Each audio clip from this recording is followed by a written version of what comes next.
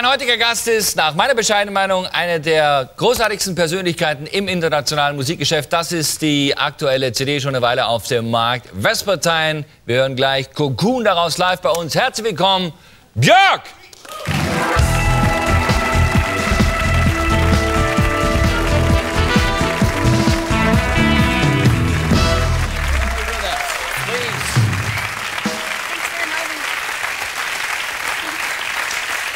I really enjoyed very much to have you with us tonight because I know you for many, many years.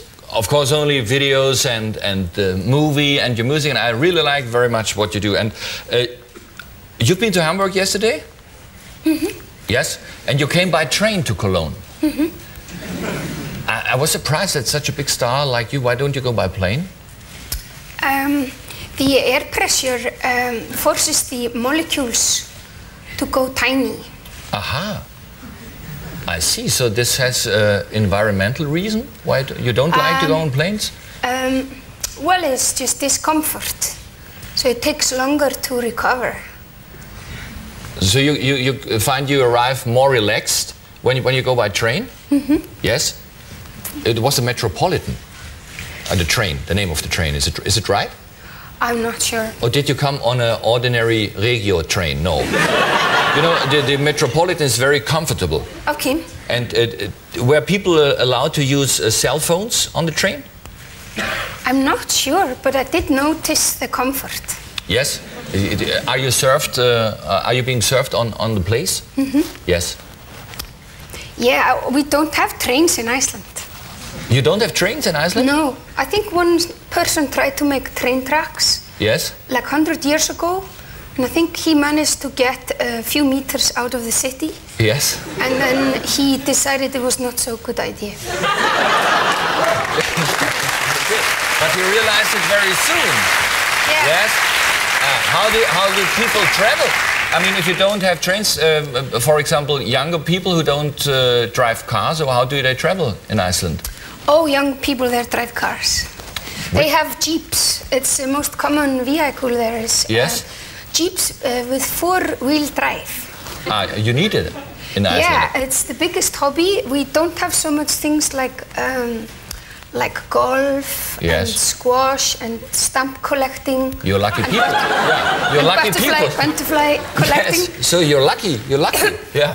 Yeah, people go on the weekends and they drive into the unknown. Yeah. And they go over glaciers, and they might fall into cracks. Yes. And die. And then they many together, and then one jeep has to. People in the one jeep have to rescue the other people in the other jeep. And then they come back and they have very good stories to tell. Very sympathetic. And everything without alcohol, yes? Wow. Yeah. Where do you live? I live in the capital. And you live, but you live in Iceland, you don't live in New York, or? Well, I do. I go there now about once a month to Iceland. Yes? So yeah, I have had the same flat there. Yes. For like 15 years, by the harbor where the fishing boats are. And there are still fishing boats, not only for the tourists. People still do fishing there. Mm-hmm. Yeah. Yeah. You have a very pretty and nice dress. Oh, thank you. Is this the correct order you wear it? I hope not. I think a lot of people wonder how you really are. Because you're kind of magic and there's something mystic around you. Are you cool? Are you a tough businesswoman in this rough business? I don't take so much notice of the money thing. I'm not. It's very boring. But I have I'm very lucky because I worked with people since I was like 16. Yes. Same people. So I have, I think it's called in common language, full artistic control. What you have? Yeah. And only very few people have this. I think the artist formerly known as Prince. Yeah. Tough Cup, he has it. Yeah. And maybe George Michael now, and you. And maybe Madonna. Yeah, well, the thing is, I can write any song I want, of course. and then I can obviously work Yes. with anybody I want. And then when I start, for example, writing my songs, Yeah. there is no master plan of when it's coming out. I can just write until I think it's ready. And yeah, with tours too and stuff. So I mean, this is probably because I work with the same people since I was 16. So it's a small group of people that used to be punks. Yes. We're not very fond of the establishment. So Do punks in Iceland look like you?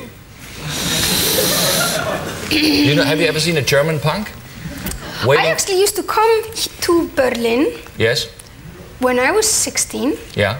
And I would stay in a squad with punks who were there, and I think they were trying to explode up the parliament or something.